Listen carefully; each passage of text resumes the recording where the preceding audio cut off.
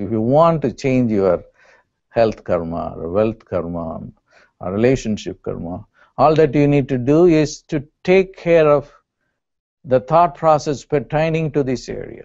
And all thought processes are, unworthy to have. They are garbage. So get rid of the garbage. The Buddha said it's all psychological. That was his model. And I want to go one step further, and thanks to the science that has made us possible this advancement, that we can go and identify the part of the brain that carries this karma. If it is money karma, if it is health karma, if it is relationship karma, they can all be identified to different parts of the brain and where we go wrong. Whether if it is a relationship, it is the emotional brain.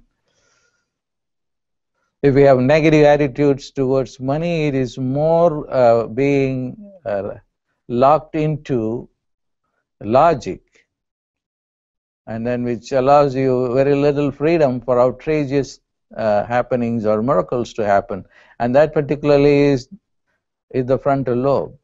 And the neocortex, which is the development of the brain as we begin to evolve. I don't know if we have gone in the right direction, and I will talk about Krishnamurti, who also mentioned about that. The neocortex is responsible for most of our logical brain, and that doesn't allow us to have instantaneous transformation. That's why in the midbrain miracle method, a course I taught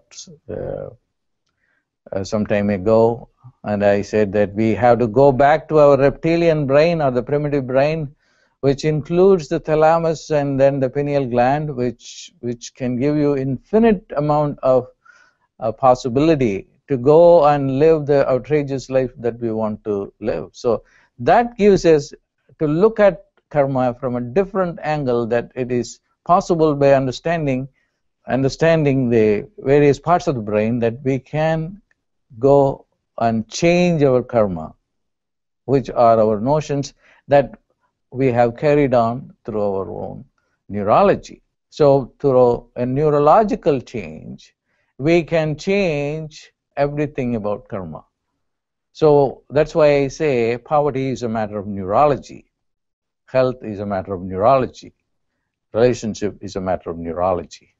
So this is my message, that it is all a matter of neurology, including compassion, because now that we have enough research to show that people are not compassionate because they have problem with their anterior cingulate, and then neurons, the one economo neurons are involved with compassion.